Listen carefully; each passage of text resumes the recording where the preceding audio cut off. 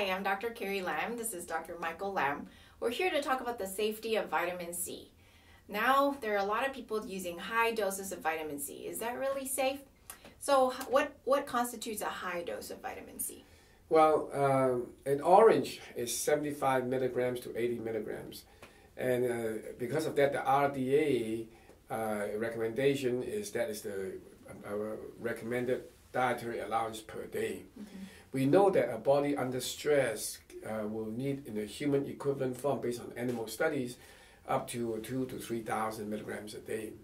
And if you have more functional disparity going on, such as when if you have cancer, etc., or other more serious chronic disease that deplete your body of electrons, then you may need more. Now remember, chronic disease such as fatigue, aging process, cancer, it works by reducing electrons in your body.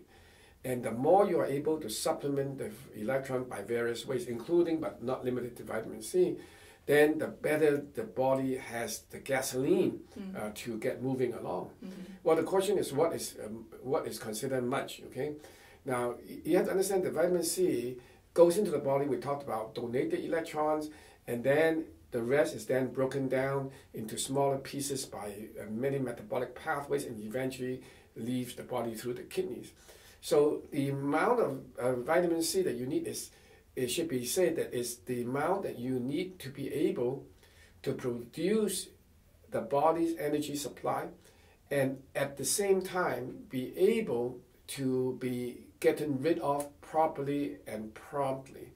So there's two parts to this. One, it has to be able to deliver, cross the cell walls, give out the electrons. Number two, the remaining part has to leave the body, because if the remaining part does not leave the body fast enough or properly, then you can get into trouble as well. So for most people in healthy state, 1,000 to 3,000 milligrams is considered quite normal. In fact, nowadays you can hardly even find a vitamin C tablet that's under 500 to 1,000 milligrams. And they come in many, many forms. And that's not like eating like 30 oranges. Yeah, right? I mean, you simply cannot do that. So supplemental vitamin C in that respect starts usually at 500 to 1,000 milligrams. And depends on the body.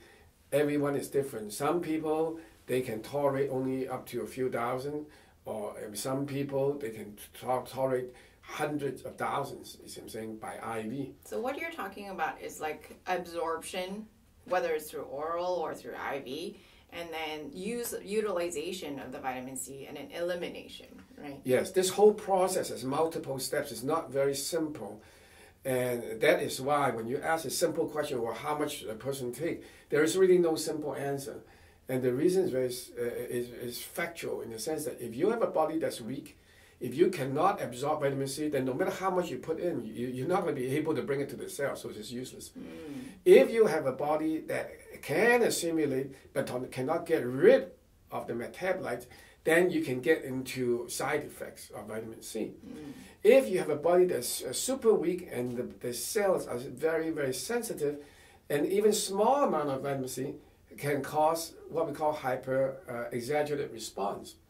So, and likewise, if you have, for example, some receptor sites difficulties, then vitamin C can behave paradoxically. So the simple answer to your question is there is no set rule. Everyone is different, and we go to great extent in our clients to figure out what their body actually can tolerate, to what degree, under what delivery system, under what timing and frequency, so that we get the maximum benefit from this wonderful, wonderful compound, along with other things, okay?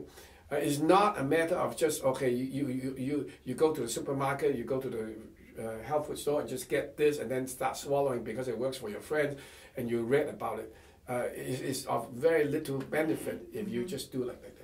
Wait, so you're saying that vitamin C might be safe, but it might not be if you don't know what you're doing, because everybody is different and we have to be able to help each body differently. Yeah, we have people who can tolerate 1,000, 3,000, 5,000 on the other extreme, I have people that can hardly tolerate any. You see what I'm saying?